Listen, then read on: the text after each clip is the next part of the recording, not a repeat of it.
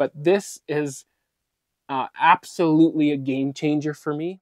Hey everybody, Barrett here with Spec of Tech. Welcome to the channel. Today's video is actually a video that I was reluctant to make at first. Until I got my hands on the product and started using the product for myself, I didn't really understand the convenience of it until I did that. The product we're talking about today is the Sofabaton X1S Universal Remote Control. This little remote right here really does replace all of your other remotes for your home theater. Even if you're using something like an Xbox for your media player, the Xbox does have an IR receiver on it, and they do have remote controls for the Xbox. So if you are using that for your streaming device, this can even replace an Xbox controller. The reason I was reluctant is because I'm a person that doesn't really mind having some remotes on my armrest beside me for each device that I'm going to be using, depending on whether I'm watching a movie or if I'm playing games or whatever.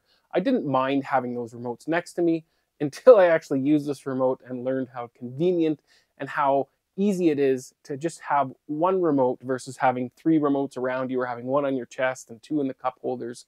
This really is easy to use. So after I experienced the convenience of just using the remote and setting it up with the app on my phone, I thought to myself, well, how much more convenient would it be if I got the app on a tablet, which I use my tablet holder here that I got from Valencia Home Theater Seating, which just attaches to the mechanism on my armrest here. And then I downloaded the Sofabaton app onto the tablet. I can now control everything on my home theater from the tablet itself. It gives you a nice display of all the buttons, so it's easy to figure out what you need to do. But if you don't want to use that, you can always just use this remote as well. But for those of you out there that are interested in having your home theater controlled by your tablet, we're going to talk about that today, and I'm going to show you guys how I did that. But first things first, let's talk about what the Sofabaton X1S comes with in the box. So obviously you get the remote itself. You also get the hub. And yes, you do have to use the hub with this remote. So it does have its own power supply that comes in the box as well. You plug that in, and then your remote communicates with that hub, and that's how you control everything. Sofabaton does have an app that's available on iOS and Android, so once you install that app, it does simplify the setup process, and then the hub is the one that communicates with the remote and syncs with the remote and updates the remote. Once you've added your devices onto the hub itself, it'll sync that to the remote. So you do need the hub. It does have to use the hub. But for those of you that want an IR blaster on the remote itself, then you're going to have to go with the Sofabaton U2 and not the X1S. But this one is their more advanced or their top tier model. The hub itself does have the IR blaster in it. So like I said, the remote doesn't have it, but the hub does. And it kind of has like a shotgun IR blaster. It has a very powerful IR blaster in it, but you still have to have line of sight to the device for it to work. So if you're wanting it to operate your TV, but you have it in a corner and your TV receiver or IR receiver isn't in line of sight of that blaster, well, then it's not going to work. So in the box, they do include some other IR blasters that you can plug into the back of the hub. So one of them has 2 IR blasters attached to the one cable, and the other one is just a single IR blaster attached to the cable, which I installed into my home theater rack so that I could get a better signal to some of my other devices. The hub did work sometimes, but I kind of had to have it pulled out a little bit so that the IR signal could get sent to my other devices. But for those of you out there that are going to use the hub on top of your media center or on top of something to where it's going to have line of sight to all your devices, you're only going to need to use the hub. You won't even have to use the infrared blasters that you can attach into the back. But the remote itself also does have Bluetooth connectivity. So if you have a Bluetooth remote, this remote will work with Bluetooth as well. But that's all that's included in the box, but it was really nice to see that they included some extra IR blasters in case you were running into some difficulty like I was. But now there's no difficulties, everything works just great. So let's dive onto my phone and I'll show you guys the app and how to program things. It is very simple, it's very easy to use. This app is very user-friendly. I think pretty much anybody is going to be able to use this app. And it's the same app that I've downloaded onto my tablet so that I can control my whole home theater. So let's have a look at it. So to download the Sofabaton app, it's really simple. Go to the iOS store, the Google Play Store, and in the search function, just type in Sofabaton. It's going to pop up. Install that app, and it's very simple. And then it's going to walk you through the setup of the hub. Again, very simple. You're just going to connect it to your Wi-Fi network by typing in the password. So when I first set mine up, it took about 5 or 10 minutes before the hub actually showed up on the app itself. So give it a little bit of time. It will show up.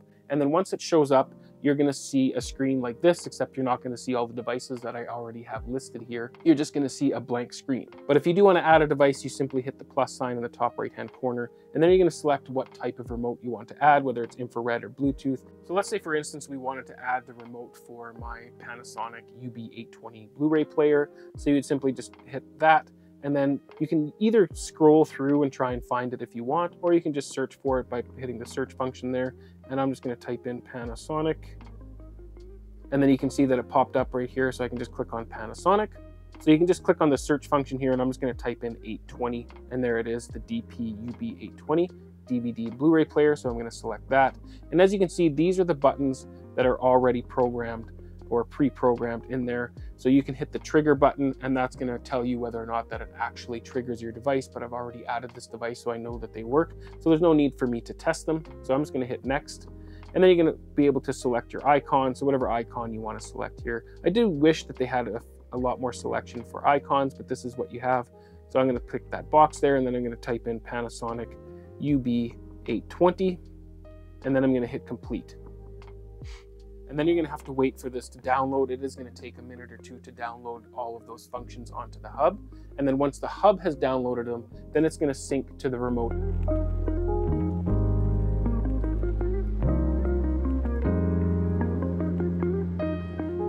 Okay, and then now that it's configured, you can just hit complete. And now you're going to see that device added to my list. So you can see I already added the Panasonic up above. So here I labeled it the Panasonic UB820. And then if you want to be able to include this device in the activities, you'll see on the top here, it says before creating an activity, you need to complete the device's power settings. So click on that.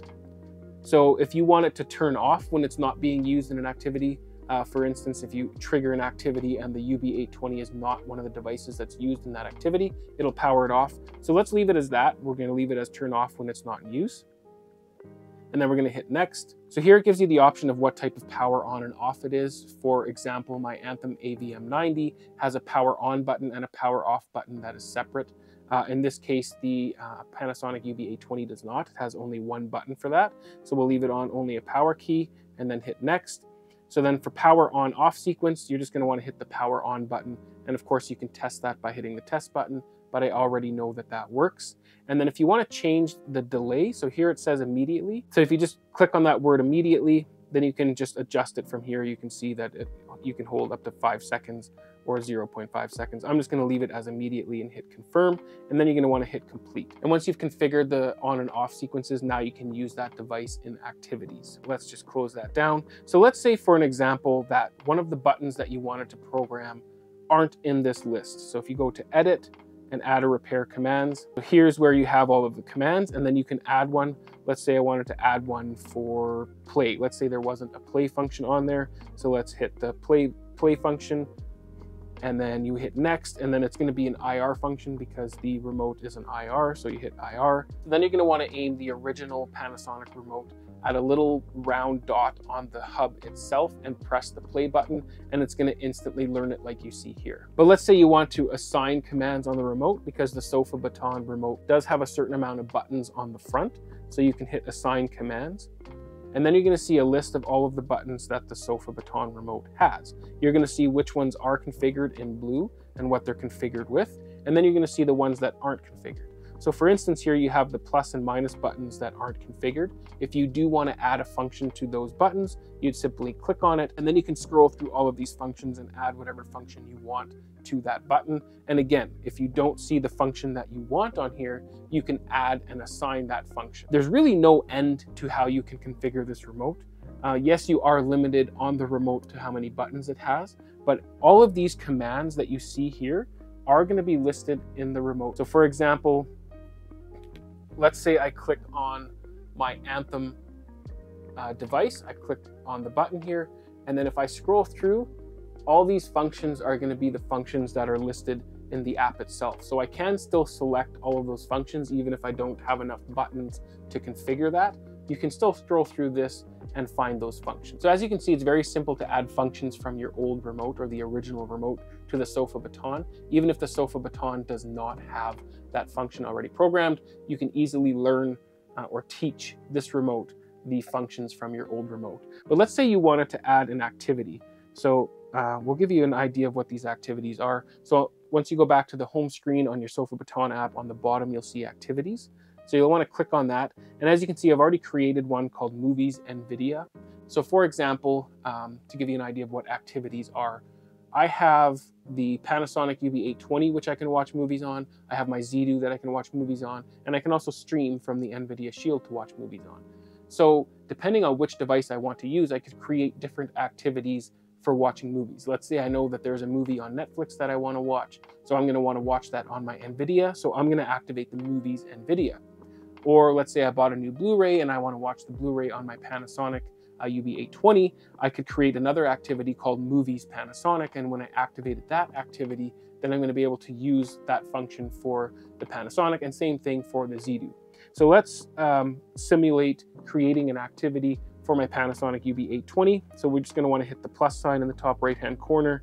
And then you're going to want to select which devices that are going to be involved in this activity. So let's say you wanted your TV to turn on, you wanted the Panasonic Blu-ray player to turn on, as well as my Anthem AVM receiver. I don't have my TV programmed in here, so we won't be using the TV, but I will select the Anthem and I'll select my Panasonic. And then I'm going to hit next. And then it's going to ask you, select the input source for this activity. So the Anthem is going to want to know which input it's going to use to activate this. So we're going to want to use the Blu-ray player, which is my Panasonic. So I'm going to select Blu-ray player. And then the Panasonic is the source. So obviously we're not going to want to change that. And it says right on the right there, no need to switch the input. And then we hit next. So once you select this activity, it's asking you which devices you want to power on when you activate this activity. So it has the Anthem as turning on and the Panasonic as off, but we actually want to select the Panasonic as turning on as well. So as soon as we activate this activity, it's going to turn on my Anthem, which is connected to my amplifiers through a trigger switch or a trigger cable. So that's going to activate my Anthem, which turns on my amplifiers. And the Sofabaton is also going to turn on my Panasonic UB820. So then we're going to want to hit next. So now it's asking, select the device you want the remote volume buttons to control. So in this case, we want the volume to be controlled from the Anthem. So the volume buttons and the mute button on the Sofabaton remote is going to directly control the Anthem, not the Panasonic UB820 if it did have a volume control. So we're going to hit next because the Anthem is already selected.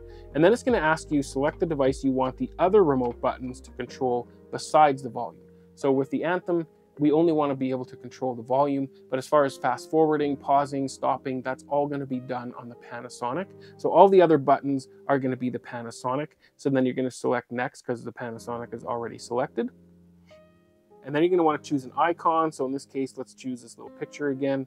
And then you're going to want to name it. So this is going to be called Movies Panasonic. So I know that if I want to watch a Blu-ray, this is the activity that I'm going to select. And then I'm going to hit complete. And you're going to give it a little time to update the hub. And then of course the hub is going to sync with the remote. And then as soon as you hit that activity, it's going to turn on the Panasonic, it's going to turn on the Anthem, and then I'm going to be able to control the Panasonic with all the buttons except for the volume, and the volume is going to control the Anthem. So essentially what you're doing is you're combining the remotes into one function. So you're going to have to switch the device on the Sofabaton each time you want to control a different device. With these activities, this is a way for you to not have to do that. Once you've triggered this activity, you're going to have the option of controlling the volume to the Anthem, and all the other buttons are going to control the Panasonic without switching the device. But as you can see, it's updated my list of activities here, and it's going to do the same on the remote, but it's still syncing. But once it's synced, I'm going to be able to go to my activities from the remote and select it from there, or I can be able to select it on my phone or my tablet as well. So once you've selected the activity, if you want to program a macro, which allows you to trigger certain functions or several functions with the press of one button, you can go to Key Favorites, and then you can see on the bottom here, Add Macros. So in this case, I've already created a power macro. So if I wanted to edit or repair that, you can see here that it's going to power off the Panasonic and power off the Anthem by pressing that one button. So when I go to the remote, once I've selected that activity, you're going to have a list of your macros in that activity itself. You can see, I don't know if you can see on the remote, but it shows that power macro that I designed on there. So you can see that there's pretty much no limit to what you can program with this remote. You can program activities, you can program macros within those activities. So there's not going to be too much more functionality you're going to need besides this remote right here to program pretty much whatever you have within reason, of course. Now, one thing I want to point out is if you already have the app connected on your phone and then you're trying to connect to the hub on your tablet. So I don't think you can have more than one device connected to the hub at one time. So I have to close the Sofabaton app on my phone to open it up on my tablet. And then I select the hub, and then it's going to open the hub here and list all of my devices. So now, essentially, this is my remote. And the reason I did that is because it's got such a big screen. The buttons are nice and big, so it's very easy to control what I want to control. I can scroll through and click on my activities and activate whatever activity I want. I can switch to my devices very quickly by just hitting the devices, and then I have my list of devices, and I can select that. Like I said, activities, boom, it's right there. I select the activity I want to do. If I want to control a different device while I have an activity activated, I can just go to my devices here and power on my EverSolo streamer if I want to, or my EverSolo DAC. But this is absolutely a game changer for me. This is why I truly, really do like this remote, and that's why I changed my tune on it. So I wasn't really a huge proponent of universal remotes until I got this one. And guys, it is a game changer. It truly is. So if you guys do want to control your home theater with a tablet or even just your phone, the Sofabaton X1S is a fantastic thing to do that. Now, the one downfall, or the one thing that I would like to see them change, is just add an IR blaster directly to the remote. The reason I say that is because not in all cases, in mine particular, the hub is not going to always have line of sight to all of your devices. So in my case, it doesn't have line of sight to my TV. So if this remote had an IR blaster, that problem is instantly solved, because I could just turn my TV on with the remote itself, aim it at the TV, and turn it on. It's almost perfect the way it is.